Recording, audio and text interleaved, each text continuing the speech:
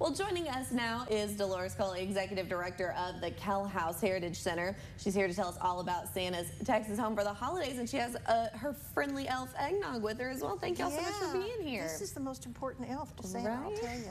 Hey, that's awesome. We're happy y'all could be here. So we have something, like we said, exciting coming up with Santa House. So tell us a little bit about it. Santa House starts on Wednesday, November the 29th, and it runs through December the 8th. It's every day from 9 o'clock to 12:30, and then Friday nights from 6 to 8, Saturday from 10 to 3, and there's one deal on Sunday from 1 to 3. Gotcha.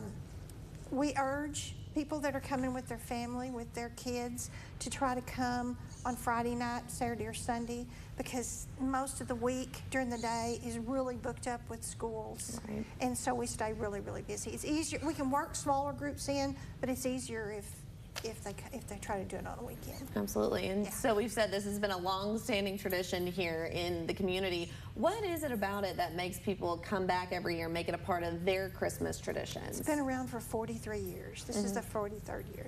And I think it's just something that the kids really remember. Right. They come in, they go in and have a story and a little play. They talk to Santa Claus, not one-on-one, but he reads them a story. Right. They go into the kitchen and Mr. Claus and them decorate a cookie, and then they go decorate an ornament.